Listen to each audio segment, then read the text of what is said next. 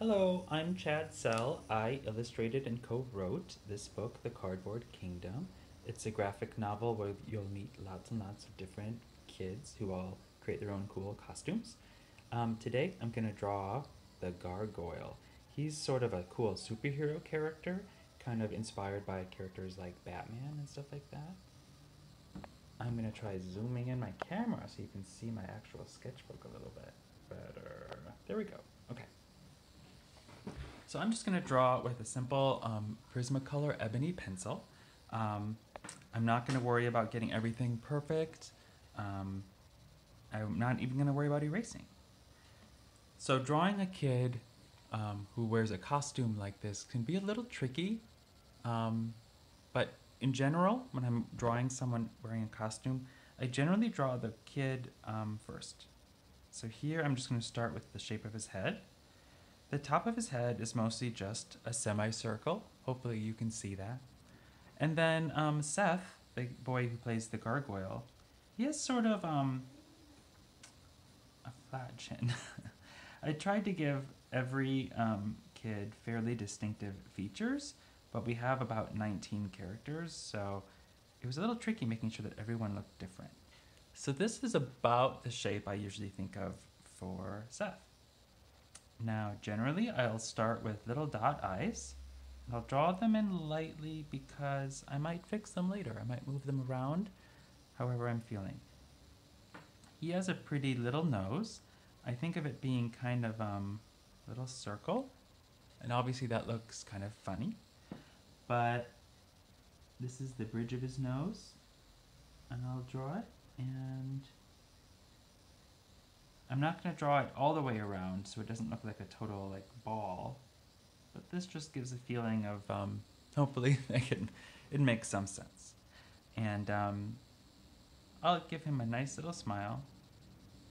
He's one of the quieter kids, so he's not going to have his mouth open really loud or shouting or something like that. So I'm going to just make his head a little bit narrower now that I have some basic facial features and I can see that maybe I made his jawline a little too wide. I'm going to draw these in a little bit darker. I'm going to just lightly sketch in where I think his ears are going to be, but we probably won't actually see them once he's wearing his mask. I'm just going to add these. I think of as sort of the cheeks. He's smiling a little bit, so the cheeks rise up a little bit. And then this is about where his eyebrows would be. In a lot of cases, eyebrows are just kind of a nice little simple curve like that. For him, I'll give him a little neck, but maybe I'll add his cape later. That will be around his shoulders. Most people, their chin and jaw will cast a shadow on their neck. And that gives a feeling of weight and solidity, I think. So I'm not going to worry about his cape a whole lot right now. Most of his hair is going to be hidden by his helmet. But I'm just going to sketch in where I think his hair will be in case it shows up. Okay. Now, Seth actually has fairly spiky hair like this. Boop, boop, boop. Big triangles. But when he has his helmet on, that tends to hide most of it. So with his helmet is mostly a box with some holes cut into it and some cool little ears added to it. So let's see. I often start right at his nose. So I know that the bottom of his helmet is basically a big wide triangle, and it goes down both ways from the center of his nose. And then from there, it's mostly a square. That makes sense, right? And then somewhere up here, we have the top of the gargoyle head.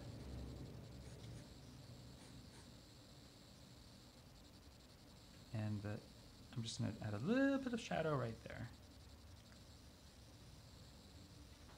Now, making a little bit of adjustments.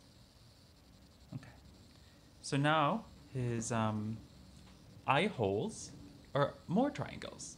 There are a lot of cool pointy shapes with his costume. So in this case, I'm just going to draw the outside edges just to make sure that they're a little ways in from the edges of his mask.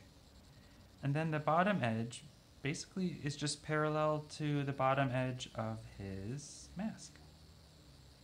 And then they meet kind of in the middle. This can be a little tricky because they're supposed to be kind of symmetrical, but you don't have to be perfect.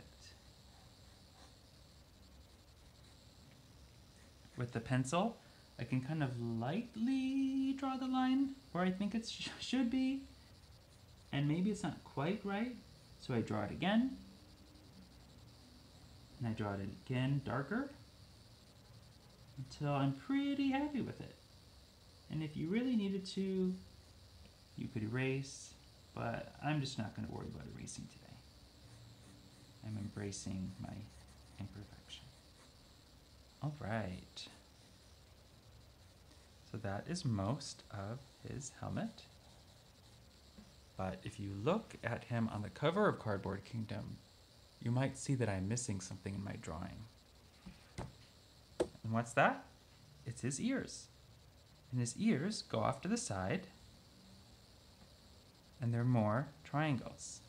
I like to make them very long and pointy. I think they're kind of funny looking, but also kind of cool. They are these long triangles. Boop, boop, boop. Doop, doop, doop.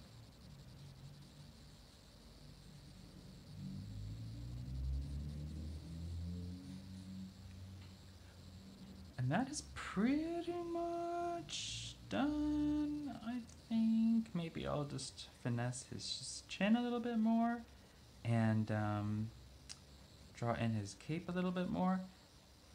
Fabric, like his cape, can be very tricky because it's wrapped around his shoulders. I just focus on a lot of kind of swooping, curling shapes like this. And then maybe I'll just add a little bit of shadow to give it a sense of solidity. I really like that these ebony pencils allow you to get some really nice shadows. And that's the gargoyle. If I were doing a finished piece, I might erase some of these lines here where I was planning out where his head would be. But, you know, I think it looks pretty good, and hopefully you do too. So you'll meet Seth, the gargoyle in the Cardboard Kingdom, which is available anywhere books are sold. And you'll meet lots of his friends and see all of their adventures. Thanks for watching. I hope you learned something.